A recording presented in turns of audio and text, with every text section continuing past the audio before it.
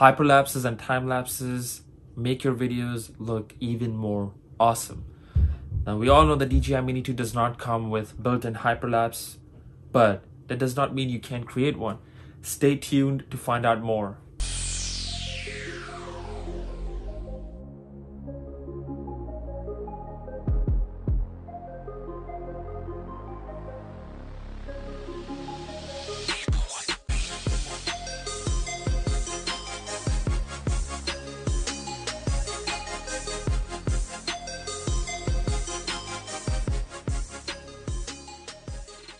Hey everyone, my name is Farhan and welcome to yet another video. I hope you all are doing well and staying safe. The DJI Mini 2 can give you time lapses and hyperlapses. Unlike the Mavic Air 2 or the Mavic 2 Pro, it does not have built-in automated features to help you achieve hyperlapses. However, you can do these manually. It is a little more difficult, but it is possible. It's about what you do with the gear you have. So let's dive into how to create hyperlapses and time lapses with the DJI Mini 2. Before getting into this, I want to explain a few things. You can record a video and then speed it up in post, but it doesn't look the same. Taking photos, however, every 2 seconds or more gives you more resolution and more details. So what we're gonna do is take timed photos every 2 seconds or 5 seconds and then merge them together to create an awesome time lapse and hyperlapse. A time lapse is a still video while a hyperlapse is a moving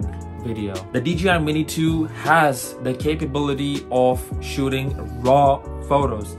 However, if you select timed photos and choose the JPEG plus RAW option, it'll only give you the most minimum of 5 seconds to shoot timed photos.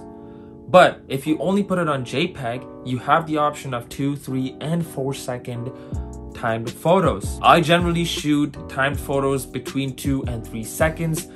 There are times you can choose 5 seconds or more, but I prefer shooting in 2 or 3 second timed photos. Yes, I'll lose a lot of room for editing because it's not in RAW, but I make the most of what I have. So what you do is choose photos and then choose timed photos and then select the timer of 2, 3, or 4, or 5 seconds, depending on what you want to create. Once that's ready, leave your drone in the still position for about 5 minutes or more to create the hyperlapse. Once you choose the timed photo option with your preferred timing, leave the DJI Mini 2 to take photos in that time. Wait about 5 minutes or more to get enough photos. A 4.5 minute session could probably give you around 5 second hyperlapse or time lapse. Now for the DJI Mini 2 hyperlapse, I put the drone on smooth mode and I'm moving in one direction and I'm pushing the stick very gently or as gently as I can. Once it's done, I bring it back and then I'm ready to edit. Now I use Lightroom to edit my photos. I apply the settings to all the photos and then I export them. Once that's done, I import them into my editing software, which is Final Cut Pro.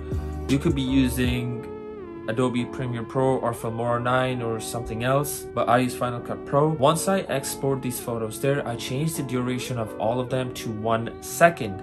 And then I combine them into a compound clip. Once that's done, that's pretty much the time lapse or hyperlapse already created for you. However, there's one issue of stabilization. As the DJI Mini 2 is a very light drone, it's very prone to being pushed away by even the most gentle winds. And that could ruin your hyperlapse. Using inbuilt stabilizations can help to a certain extent.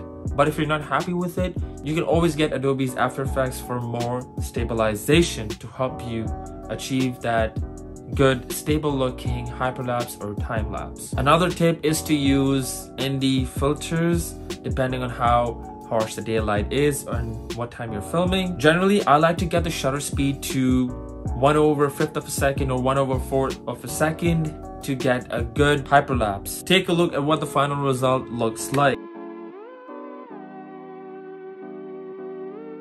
It's really not that hard. It's just gonna take some effort and you will make amazing hyperlapses with your Mini 2, even though it does not have the inbuilt feature. Don't be discouraged and don't be let down, but always make the most of what you have now. That's it for this video, guys. I hope you enjoyed it and I hope it helped you out. If it did, Do let me know down in the comments below. Hit the like button if this video helps you out, and don't forget to hit the subscribe button for more videos.